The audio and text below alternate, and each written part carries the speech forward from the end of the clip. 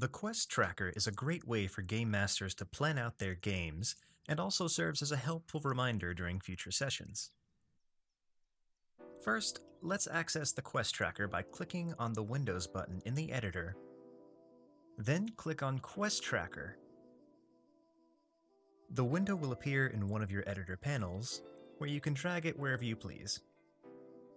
I'm going to hold left click and drag to undock the quest tracker and redock it over where I have most of my other panels grouped together, but place it wherever you like. The quest tracker is built around two views, the outliner and the editor. The outliner is what players and GMs will see, and where the GM can perform a few quick actions. To access the editor, naturally we'll need a quest. Let's click on the plus button here to add one, and the editor for that quest will open automatically. This editor window is where the GM will configure their quests in detail. As you can see, there are quite a few options. So let's start by making a main quest for our party. We'll call it Frame the Mayor, which also happens to be a perfectly normal assignment for a band of heroes. We're going to set the category to Main Story. I'm not quite ready for my players to see this quest yet, so I'm going to leave it inactive for now. The status is also incomplete. I will provide a reward to the players once they complete the quest, but I won't tell them what it is. I'm going to set it to 5,000 gold. Now, for the description, I happen to have some copy lying around, and I'm just going to paste this in. This also happens to be the maximum character limit for a quest description.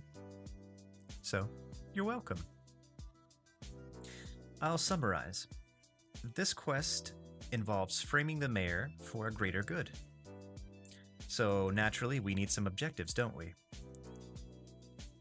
Click on Add New Objective to create one. And if you click on that objective, we'll see some more options over here on the bottom right corner of the quest editor. The best scandals tend to have some evidence, so let's make that the item my players will need in order to complete this objective. Alright, let's add another one. This will only take a minute, but let's jump ahead and take a look at the outliner now, shall we? You'll see a number of categories here which help the GM organize their quests a little bit. This is purely cosmetic, so feel free to sort them however you'd like. You'll notice that the quest we just created is on display now, and it's under the main story category just as we wanted. The quest itself is hidden to players, as are some of its objectives.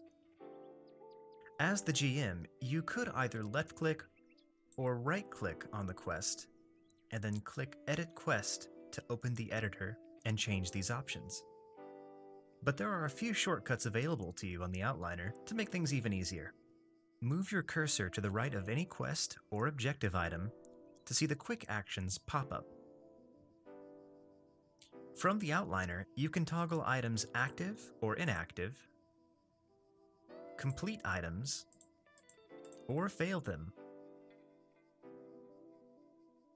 And it looks like I just failed an essential objective, meaning our entire quest has failed. Whoops. No problem. Just right-click on the quest item in the outliner and select Reset Quest to quickly set everything back to an incomplete state. You could also do this manually in the editor, one item at a time, but be advised, if an objective that is marked as essential is failed, you will be unable to modify its state from the Quick Actions menu. You can also delete quests by right-clicking on them and clicking Delete Quest. You can also do the same for objectives by going into the quest editor, selecting the objective you want to delete, and clicking Delete Objective. This action will happen instantly, but if you mess up, don't worry.